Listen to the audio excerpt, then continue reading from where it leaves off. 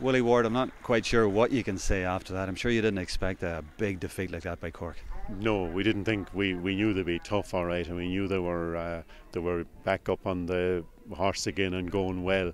But we didn't expect that level of intensity from them all this so early on in the year.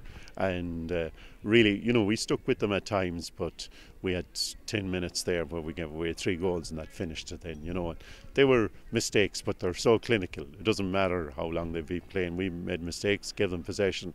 Once they created the overlap, they took it all the way to the goal line. And they're excellent finishers when they get a chance. You're far from out of the league at this point, but how do you pick the team up from here?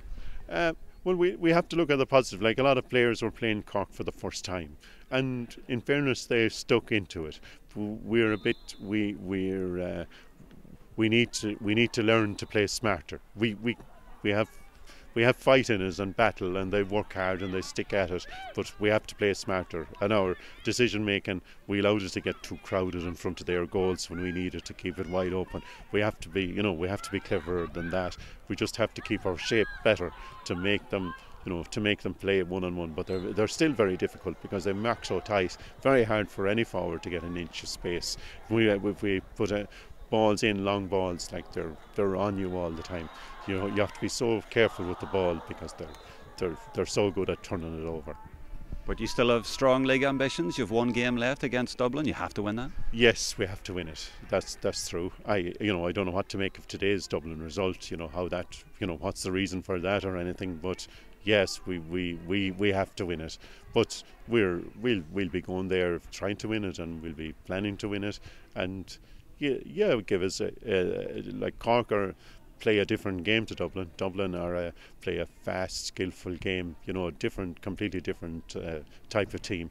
Hard to contend with in their own way too, but different. Might be more suited to our style playing Dublin than playing Cork at the moment with our young team.